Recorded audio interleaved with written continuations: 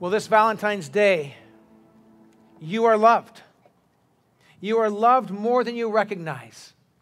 For God so loved the world, so loved you, that he gave his one and only Son, that whoever believes in him would not perish, but have everlasting life. We are loved by God. That's amazing. That's staggering. But you know what's even more amazing? That God desires to be loved by us. That the maker of heaven and earth, the glorious God who is sovereign over all, wants to have a relationship with you. Not just coming to faith in him, but walking with him day by day and moment by moment. So that when a religious leader asked Jesus, what's the most important thing in all that had come before Jesus? It was easy. He went back to Deuteronomy chapter 6. The Shema, the great Shema of Israel. Hear, O Israel, the Lord our God, the Lord is one. And you will love the Lord your God with all your heart, all your soul, all your mind, all your strength. That's the call of God. That's the desire of God's heart. To be loved by you and for you to receive his love. To walk in a living, dynamic relationship. And if you're a follower of Jesus, I hope you know that's true. And if you're not yet a follower of Jesus, I hope you hear these words and understand that as we talk about these 9 sacred pathways, these 9 different ways of encountering God, that they're there because God wants you to be in relationship with him. He wants a dynamic relationship with you. And we've emphasized all through this series that we understand that there is one way to come to God in faith, and that's through Jesus Christ. He is the way, the truth, and the life. No one comes to the Father but by him. God so loved the world, he sent his one and only Son. Salvation comes in the name of Jesus. There's one way to know God, the Father, through faith in Jesus, but there's many ways to grow in our faith. One way to know, many ways to grow. And these pathways are about growing to love God more, discovering how God has made us, and walking that journey of joy of knowing and loving him more. So the pathways really help us experience the joy of the journey of growing in love with God. And I want you to picture something in your mind. I want you to picture just a massive field that just goes kind of on and on and on. And that field is filled with flowers. But all the flowers are exactly identical. They're all tulips. And they're all the same color. They're pink.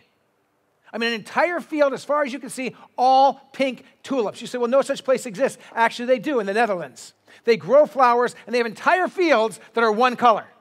They have massive markets where they sell these flowers. And so you go, man, that would be beautiful to see. Just a massive field. But you know what's even more beautiful? Imagine a garden filled with all kinds of different flowers of different colors. It's a different kind of beauty. There's this kind of engaging, diverse, beautiful, different colors and flowers. And if you could picture a garden with kind of a walkway and walking through it, instead of all being the same color of flowers, they're different. Well, that's this picture of sacred pathways. The field with all the same color flowers is kind of the thinking that says, okay, we should all know Jesus and come to him and receive him, and then we should all grow in faith and love God, and we all do it the same way. Everyone grows in their faith identically. And usually if there's a church that's like that everyone's supposed to grow in their faith identically, it's because that's how the pastor is wired. That's how the pastor style is. So the pastor kind of believes, well, I walk with God, I'm close to God, so I'll help you walk with God too, and I'll do it the way I'm made, the way I connect with God. But that's so limiting because God's made us different, beautifully different, just like flowers. And so today we're going to talk about understanding the pathways, and I'm going to give you 3 words. There's these 9 pathways we talked about the last 3 weeks. If you're here for the first time or online for the first time, go back and watch the last 3 weeks of messages, and it'll get you caught up. But each week we looked at 3 different pathways. One way to know God through faith in Jesus, different ways to grow in faith. As we looked at those pathways, we've discovered that there's different ways to connect with God, but here's the 3 words that we're going to think about as we begin our time together today.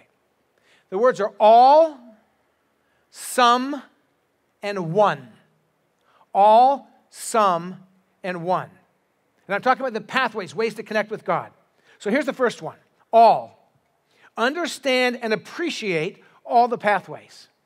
We need to understand and appreciate and bless that there's different ways that people connect with God. And be careful that we don't kind of condemn or put down other ways that are different than us. Oh, did you see her? How she worships? She's almost dancing in church. I mean, her hands are lifted. She's putting on a big show. Look at me, look at me. Oh, she's just so expressive. Isn't she spiritual? So tired of that. Wait a minute. I'm going to spend my worship time judging somebody else in the way that they worship? No. We need to bless all the pathways. One of the pathways is the enthusiast. And the enthusiast is passionate. They want to express themselves. If you see someone like that that's really expressing, they're probably holding back because they're with everyone else. But that's how some people express themselves. We want to bless all the pathways. Oh, that guy? I don't even know if he loves Jesus. I never see him smile. He comes to church and he barely moves his lips when he sings. There's no passion, no energy. Does he even know Jesus? What's wrong with him? Don't do that. Don't do that. As a matter of fact, the Apostle Paul addresses this topic of us respecting and honoring each other in the different ways he's made us in 1 Corinthians chapter 12 and in Romans chapter 12. Look with me at Romans chapter 12. If you have your Bibles, if you have your Bible app, go to Romans chapter 12.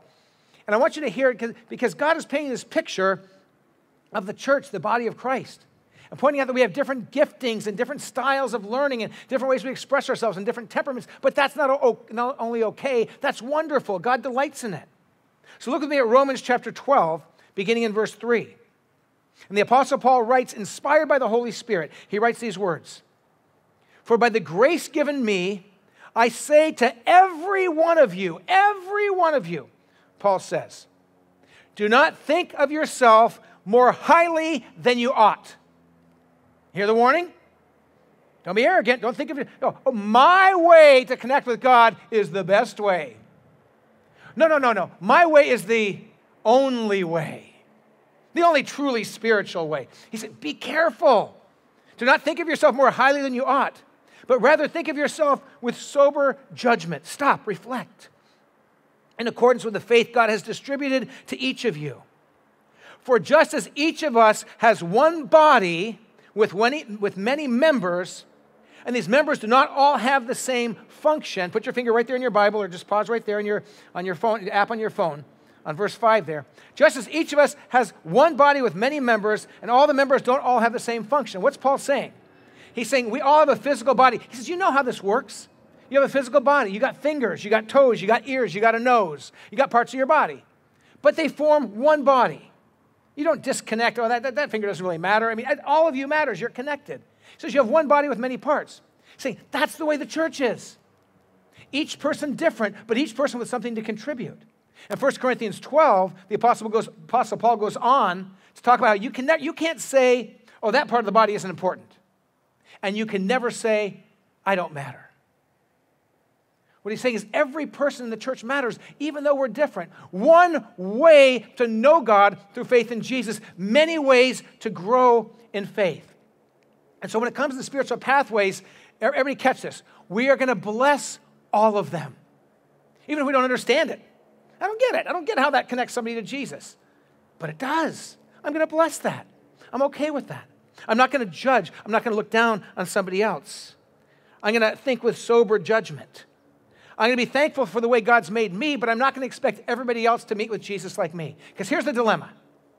If I say to somebody else, you have to meet Jesus and worship him and grow in faith just like I do.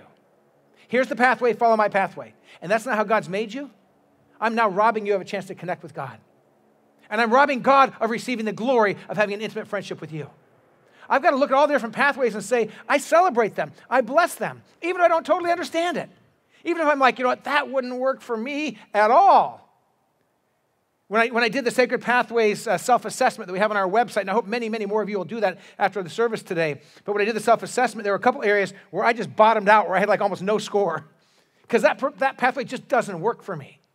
And I've tried like to engage in something, and I'm like, you know, that just isn't me. It doesn't connect me. But that's okay, because I have pathways that do connect me to Jesus. The bottom line is we all want to fall more in love with Jesus and walk closely with him. Amen? And experience his love for us. And so I don't have to have all the pathways, but I do need to bless them all. And so do you. And we have to recognize that God's made us so different. The intellectual approach is somebody who wants to learn something new. I love, and that's my primary approach to God. My primary pathway is the intellectual approach. When I learn something new and it touches my mind, it moves right to my heart and causes me to worship. But but the traditionalist says, you know what draws me near to God? Something old and familiar. An old song, a familiar experience. And that catapults me into the presence of God. Who's right then? The intellectual who wants to learn something new, or the traditionalist who likes to enjoy the things that have been around and that propel them closer to God? Which is right? The answer is both. And we need to bless people right where they're at. One way to salvation, one way to know God, but many ways to grow. So when it comes to the pathways, we will bless all, we will encourage all, and as a church, we're going to try to create ways that you can connect with God in the way he's made you. Here's the next word, some. Some of the pathways. Explore and experiment with new pathways. You can explore and experiment trying to find new ways to connect with God, because if the goal is to love the Lord your God with all your heart, soul, mind, and strength, if that's the goal, then you need to find new, fresh ways to do that. Ways you can meet with God, ways you can encounter God. And so if you do the spiritual gifts assessment and you say, okay, there's some areas that I scored almost like not at all, that just doesn't work for me, here's what you're going to find. There's going to be 2 or 3 pathways that kind of fit for you. You'll probably have one primary one, but a couple that really do kind of connect for you. Explore those. Try something new. Because the goal is to love God more and to walk more closely with him. So try, engaging in new ways. If you're a sensate, if you say, boy, I really see that when my eyes are engaged, when my ears are engaged, when my taste is engaged, it draws me near to God, then try to find ways in your worship and your celebration of God to tie those things in. Pictures that remind you of God's glory, and sounds that lift your spirits, and music that causes your heart to soar, and use those things to help you grow closer to God. Maybe you do the survey and you find that you're an enthusiast. An enthusiast is somebody who just is expressive. And you go, Ben, that's kind of how I feel inside, but I've never let it out. I just kind of keep it all locked down. So I want to start to express myself more. Here's a little challenge for you. Try this. Next time you're worshiping, try to lift your hands. So I've never done that. I'm in public. Say, well, then do it when you're at home alone. Put some great worship music on. You can go on the website and pull up songs from Shoreline, and we've got concerts we've done, different things. Put up some great worship music. And then you're going to lift your hands. So go like this. Just start here. Just kind of a little, kind of down here. Just start right. Say, this is my zone right here. This is where I'm, right? Everybody getting that? I'm down here. Okay, I'm going to receive. I'm going to lift. And then you're like, okay, that's good. I'm going to go shoulder height. I'm right here. Okay. I'm right in this zone. Okay, that works. You might find yourself, oh, wait, can I just, no, bring it back here. Bring it back. Take it, no, don't overdo it. But you go, okay, but just, you start to say, and you might find yourself gathered with God's people and feeling in your heart that you want to lift your hands. And nobody has to do that. But if you in your heart, you're like, man, I'd love to lift my hands to the Lord, but I'm worried about what somebody else is going to think. Don't worry about that. Worry about what God's going to think. Right? And so just take a next step. Move into it. Develop some of those pathways that fit who you are. And so you say, well, that way I can understand those pathways more. I can experience them more fully. I can expand my horizons and try new ways of worshiping and glorifying God. That's the goal, to bring glory to God and to grow in love with him. So if God says, if you kind of look and you go, boy, there's 2 or 3 ways that kind of help me connect with God, try new ways. And I'll get into more details about how to do that a little bit later in the message, but just commit to go a little bit deeper. And try experimenting. I was thinking about this. I've had people tell me that when it comes to opera, there's 2 kinds of people in the world. It tends to be people who love it and people who really don't love it. It either kind of hits their soul or doesn't hit their soul, So if somebody says to you, hey, listen, there's this amazing opera going on in the Bay Area. I got an extra ticket. Do you want to come? Some of you who love opera, oh, man, I'd love that. But if you say you've never been and seen an opera, okay, you experiment. You go, yeah, I'll come check it out. I've never done that. It's kind of, And when it's over, your response might be this: I never knew. I didn't even know what all the words were, but it just moved me and drew me in, and just I wept, and it just captured my heart. Wonderful. Then go to another opera if you get a chance. But if you say, that was the biggest waste of 5 hours of my life, I'm never doing that, that's okay too, right? You explored, you checked it out. When it comes to walking pathways to glorify God, try some different pathways that kind of fit you and see if that draws you into the presence of the living God. So all of the pathways, we're going to bless, we're not going to criticize, we're going to celebrate people growing closer to God through their pathway. Some of the pathways we're going to explore, we're going to experiment, we're going to try to, in our own lives, develop those so we can love God more and walk more closely with him. But then here's one. Find the one pathway that just really works for you. And we all kind of have it. Find the pathway that's like, man, when I get on that pathway, it just catapults me into the presence of Jesus. For me, It's the intellectual pathway. If I want to get close to God, I sit down somewhere quiet, I open this book, and it speaks to me. And when there's a new truth, a fresh insight, a new perspective on a familiar passage, and that hits my mind, it catapults me to worship. Some people are like, that? Isn't it like singing songs and jumping around and stuff? No, that's maybe for someone else, but that's for me, that's my, I know the one way that when I want to get close with God, I know how I can get there. You discover what's a primary way that you can just, maybe you're a traditionalist, and maybe you're a sensate, or maybe you're an enthusiast. You go, I'm going to walk that path, and when you do, it gets you close to God. Make sure you always have that there so that you can, day by day, grow closer and closer to Him. If you're an intellectual type, get a commentary. Make sure it's a good biblical, commentary, not a crazy one. But get a good commentary. If you're a naturalist, find a place outdoors that really connects you with Jesus, where you like to walk or sit or be quiet. If you're a sensate, add some visuals and smells and sounds to your worship. If you're a caregiver, find a way to meet a new need that you've been thinking about. If you're an activist, pick a new thing to do that you can go in partnership with God and make a difference in the world. So, you look at the 9 pathways. All of them, the word all, we're going to bless them all. We're going to celebrate them all. As a church, we're going to embrace all of those. Some of them are going to fit you, so develop those and grow those within you. And one of them is going to be kind of like your go-to pathway that you know if you need to get close to Jesus, bam, you jump right in that pathway and you're there, all right? And so I want to do something a little different here. I want to pause before I get into some practical ways that we can kind of move forward in growing in the pathways. And I want to give a word of blessing. I want to go through all 9 of the pathways. And I want to give you kind of a simple definition. And maybe you've already done the survey and you kind of know what your primary pathway or pathways are. Maybe you've been listening to the sermons and you kind of just by listening go, it's this or this. Or maybe right now when I give the definition, you go, oh, that's me. If the pathway is you, I'm going to give you a word of blessing. That you would understand that God delights in the way He's made you and He wants to meet you through that pathway. So brace yourself and open yourself to receive a blessing. If you want to do a little hands open to receive the blessing when it comes to you, feel free, no pressure, okay? So the pathways of wonder, there's 3 pathways of wonder.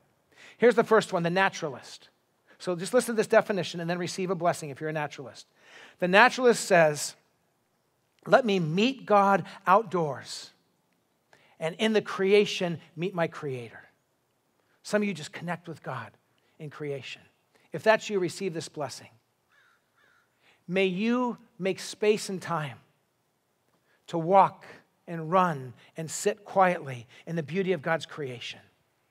And as you do, may the Creator whisper to you that of all my creation, I delight in people the most. I take delight in you. And as you're in creation, may you see your Maker and experience His presence and love and worship Him more fully. And may you love the Lord your God with all your heart, all your soul, all your mind, and all your strength. We bless how God has made you if you meet Him that way. The sensate says, let me experience God with my senses. God, bring my senses alive and let me encounter you there. Here's a blessing for you. If you're a sensate, may God bless you. May He open your eyes to see His beauty. May He open your ears to hear things that cause you to wonder in who He is.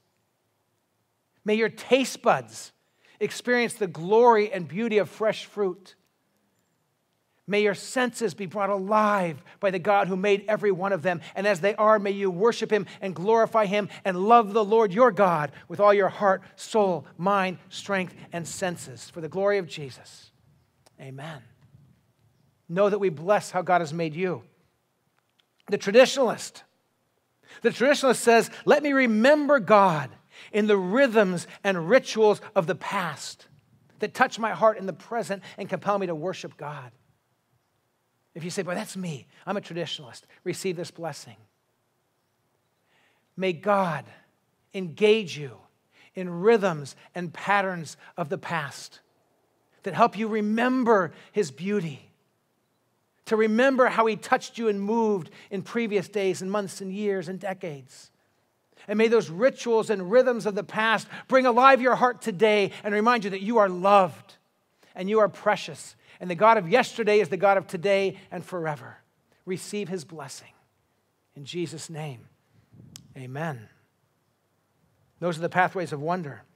Some of you walk the pathways of contemplation. And if you walk many of these, just receive every blessing that comes your way, all right? Feel free to drink them in. The pathway of contemplation. The first one is the intellectual. The intellectual says, let me think about the great truths and realities of God. And that will draw me near the God I love. If you're an intellectual, in terms of how you connect with God, receive this blessing.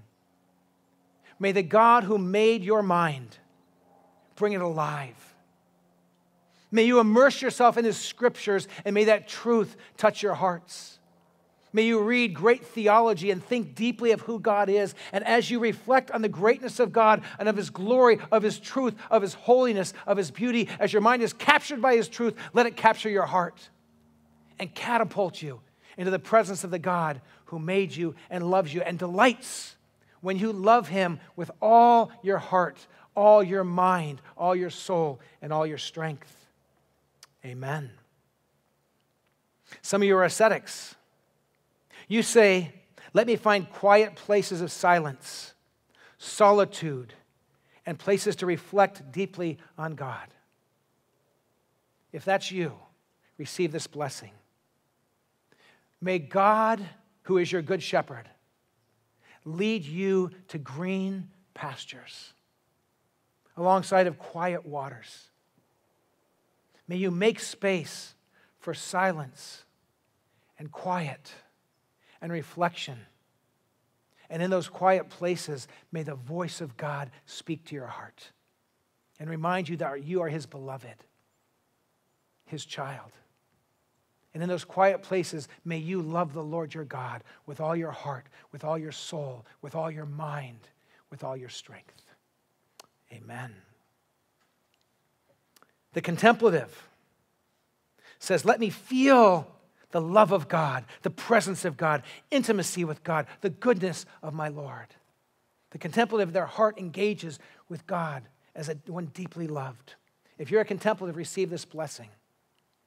May your heart come alive as you recognize the God who says, you are my precious child, my daughter, my son. You're beloved in my sight.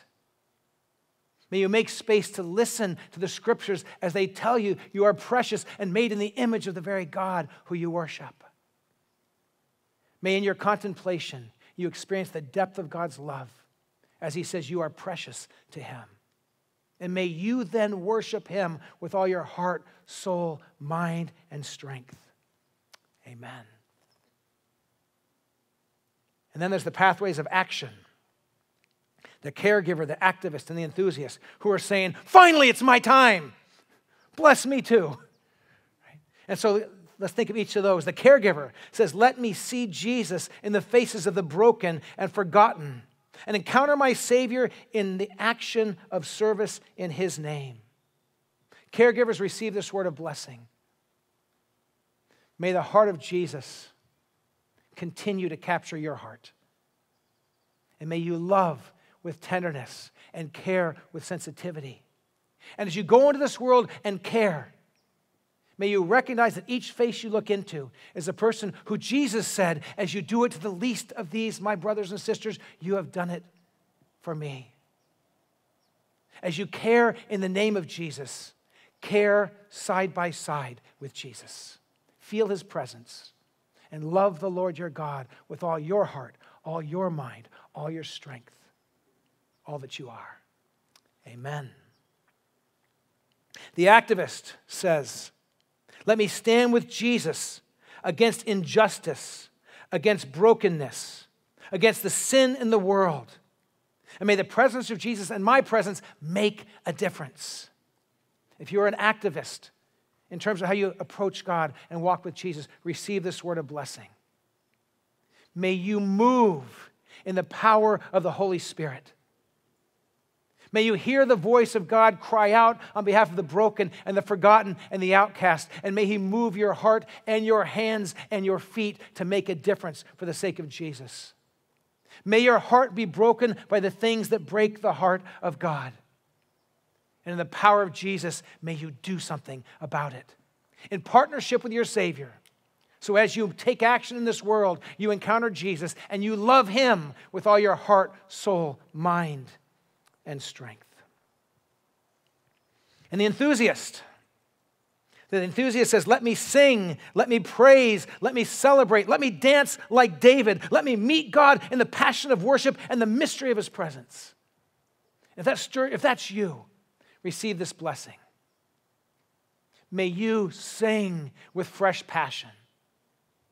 May you paint or sculpt or dance or use whatever form of art God has given you for the glory of God. May you engage your whole self in bringing God worship and praise, and may others look on and be inspired to worship God with greater passion because they see the enthusiasm that comes through your heart and life and soul. And as you do, may you worship the Lord your God with all your heart, with all your soul, with all your mind, and with all your strength. Receive the blessing of God. And remember, he made you the way you are. There's one way to know God, faith in Jesus. There's many ways to grow in that faith. And God's given you a pathway that fits you. Walk that pathway. Pursue it with passion. And so one more kind of idea that I want to lean into for a couple of minutes before we close. And that is to tend the garden of your soul. Tend the garden of your soul. Your spiritual growth, your spiritual maturity, your journey of faith, you growing more in love with Jesus, it is not determined by your parents. It won't be pressured by your spouse. It won't become because your pastor leans on you occasionally. None of those things will cause you to grow deep in faith. It will be you choosing to tend the garden of your soul and take your spiritual journey seriously. There's a point where we each grow up in faith and say, it's time for me to take this seriously. And so if you think about your spiritual growth like a garden, planting a garden and tending a garden, anyone can plant a garden. Anyone can.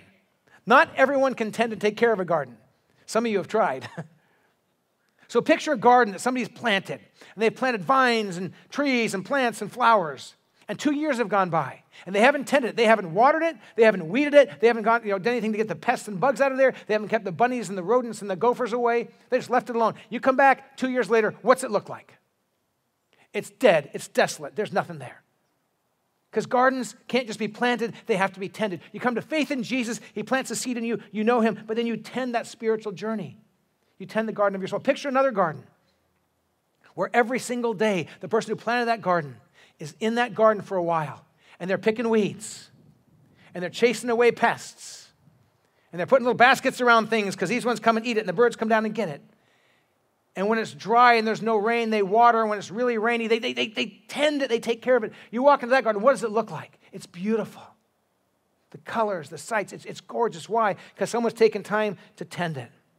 So here's my challenge to you. Tending with tenacity. Tend the garden of your soul with seriousness, with tenacity, with commitment. As much commitment as you would to anything that you really value. And there's nothing you should value more than your love for Jesus and your relationship with him. So how do you tend the garden of your soul? Let me give you some ideas, and this is kind of a lightning round. You can write these down. I'll give you some references to look deeper into this topic. But how do you tend the garden of your soul? Number one, if you're a note taker, you can write these down. Invest time every day. Just like with a garden, if you want it to be beautiful, every day you spend a little time on it. Invest some time every day in the garden of your soul. Nurturing your sacred pathways, spending time with Jesus, being in his presence every day, year after year, year after year. Do you know that almost everything that I preach that has power doesn't come out of me preparing that week for a sermon? It comes from over 40 years of every day sitting at the feet of Jesus. I can't be who I'm supposed to be if I don't spend time with Jesus. This morning I knew I was preaching 2 services. I knew I had to be here at 7:30 for our huddle. I knew I was going to run through my sermon this morning, but before I ran through my sermon, before I came here, I spent time just doing what I have to do every single day. Just opening the Word of God, being in prayer, talking with Jesus, not for you, not for the church, because I need to be with Jesus, or I have nothing to say to you. And I have very little to give to my wife and my kids. But when I sit at the feet of Jesus, he fills me up. I have something to offer bigger than me. Tend the garden of your soul every day. And I encourage you to start today. Find a time, find a place, find a rhythm that works for you. And can I tell you, if you fall down, if you're like, I did that for a while, but I haven't done that for a week or a month or 3 years. If you fall down, God is a loving parent. He's ready to pick you up and get you walking again. Picture a parent who's teaching a child to walk, and the child's trying their best, and this little toddler is starting to walk, and they fall over. The parent doesn't say, what's wrong with you? Can't you walk? The parent says, I know you're a child. I know you. What does the parent do? They run over, they pick the kiddo up, and they brush him off. Say, it's okay, try again, try again. Some of you today just need to get back up on your feet and say, I'm going to walk with Jesus. I'm not just going to come to church on Sunday for an hour, but every day I'm going to sit at his feet. I'm going to find a pathway that works for me, and I'm going to grow in my love for Jesus every day. Number 2, write this down. Focus, focus, focus. Focus when you're spending time with Jesus. Ruthlessly remove distractions. When you're going to be with Jesus, get rid of other things that distract as best you can. As best you can. And so here's the thing for me. When I'm having my time with Jesus, I can't do it on my iPad. I can't do it on my computer. I can't do it on my phone. I don't have the strength and maturity to pull that off. I get distracted by the buzzes and the beeps. I better check this. I got to shut it all off, put it all away. And so I actually have a Bible that's my kind of personal study with Jesus Bible, and a little journal and a pen, and I turn everything else off. I would challenge you. If I try to have my quiet time on an iPad, within 5 minutes, I'm off somewhere else, I can guarantee you. So just ruthlessly remove the distractions and focus in that time, whether you have 5 to 7 minutes or a half an hour or an hour. In that time, push everything else aside and make Jesus central. Number 3, keep trying stuff. Find what works for you. Keep it fresh. Try new things. Try another pathway. Try another, and again, in Gary Thomas's book, there's lots of great ideas there. If you do this, the self-assessment and you say you want to meet with someone, we'll walk you through some of those ways and give you some ideas. But keep trying things, fresh new ways to meet with Jesus. Number 4, learn from others. If you say, well, I have an intellectual approach, or I'm a naturalist, or I'm an enthusiast, and you're talking with somebody else and you find out that that's kind of how they connect with Jesus too, here's what you ask them this great theological question. Tell me about what you do in your time with Jesus. What do you do? I said, well, I do this and this. I never thought of that. I'm going to try that. I'm going to do that. And you learn from other people. Talk together about your journey with Jesus. And if you talk to somebody who's kind of wired like you are, learn from them and then try. And you might try something they do, that doesn't work for me. Or you might go, this is amazing. And you can dive more into your walk with him. And then, number 5, learn from wisdom. Learn from wisdom. And I want to give you encouragement. This book that Gary Thomas wrote, we're selling them cheap and we don't get any money off of them. But this book that Gary wrote on Sacred Pathways is a wonderful book. You can get that and just look at the chapters that are kind of your strongest pathways and get ideas and learn about people from history and great thinkers who've lived out that pathway and be inspired. But learn from people who know more about this topic of kind of walking with Jesus. And so that's a great reference, that book. And then number 6, let your pathways merge. I've been thinking about this. It's kind of something that hit me, that sometimes in your life you have a couple different pathways, and if you bring those pathways together, you can find new ways to walk with Jesus by different pathways that kind of merge together. So I was thinking about this. A person is a naturalist, they meet God outdoors, but they're also an intellectual. They meet God by learning new ideas. Why not take your Bible or a great book on Christian faith and read it outdoors? Go to the beach and read, and combine together, engaging your mind and creation. You're just merging those pathways. So when you know your pathways, find ways to, I was just thinking, how do you merge pathways together? I thought about this. What about a person who says, my strongest pathway is an ascetic, where I kind of want to be alone and quiet, but also I have a pathway of a caregiver, and I really love to help people. How can I bring those together? Well, if you're trying to have a quiet, reflective place, don't come volunteer at the food pantry here. It's loud and crazy and cars backed up all around, people are talking. But maybe when they reopen, you go to a retirement home, and you find a person who nobody comes and visits. And you say, can I visit that person once a week and just sit at their bedside and read the Bible to them and say a prayer for them? They say, well, we don't know if that person even is responsive and hears. Say, that's okay. I'm an ascetic. I don't mind being alone. I don't mind quiet places. But you sit at their side and you read the scriptures and you pray for them and you bring them the love of Jesus while you're in a quiet place. You could bring those pathways together.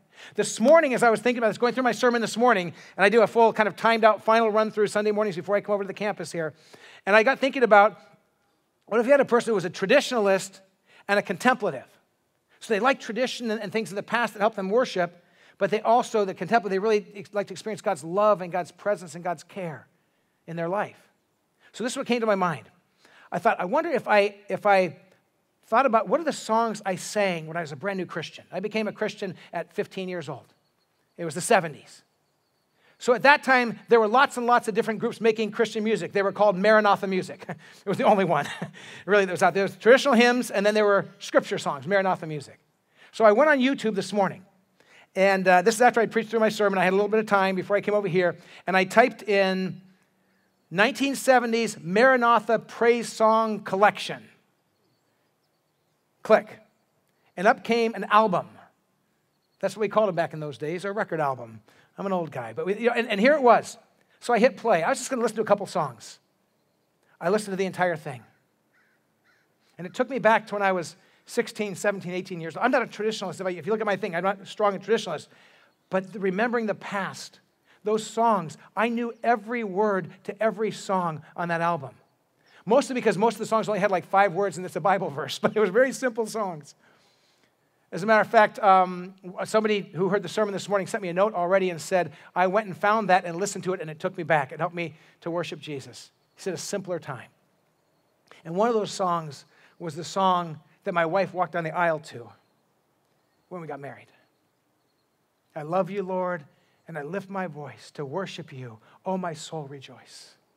And that song took me back to Garden Grove Community Church and took me back to the chapel at Western Seminary where my wife and I got married. I could almost see my wife walking down the aisle.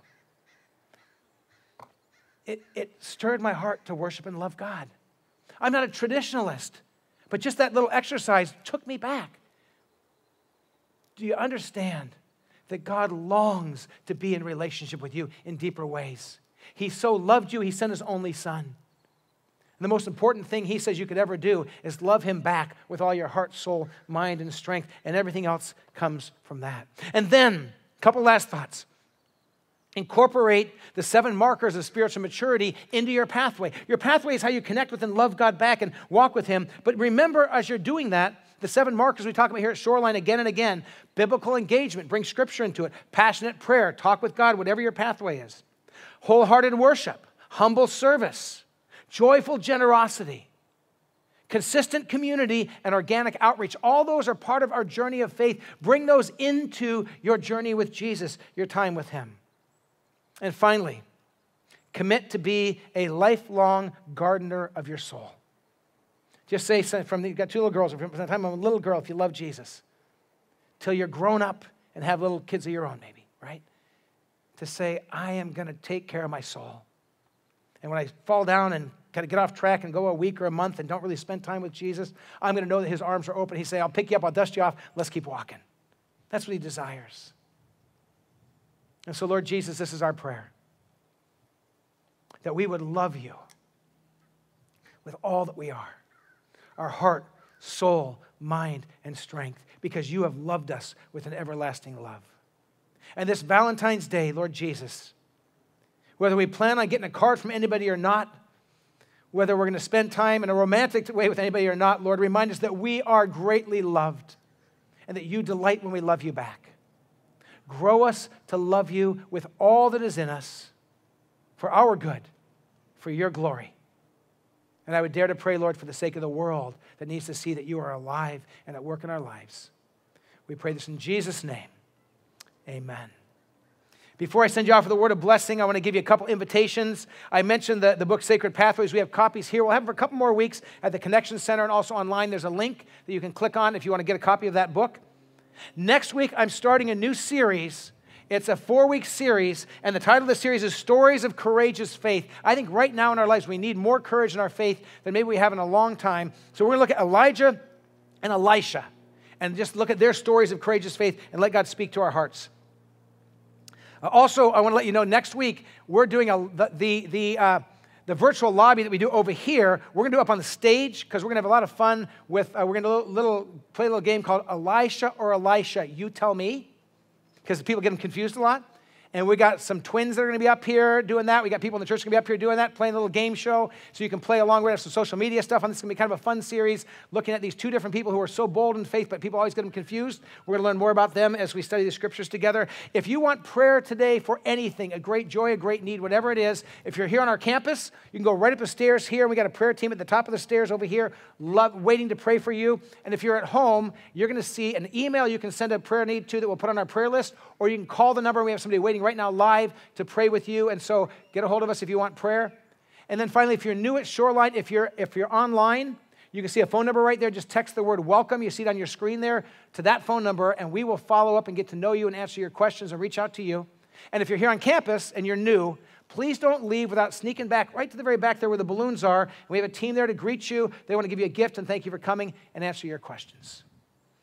So as you go from here, go with absolute confidence that you are loved by the God who sent his only Son to take the cross and bear your sins and rise again and lead your life. And commit yourself to tend the garden of your soul, that you might love the Lord your God with all your heart, with all your soul, with all your mind, with all your strength. Amen? God bless you. Have a great week. We'll see you next Sunday, and we'll dive into the life of Elijah.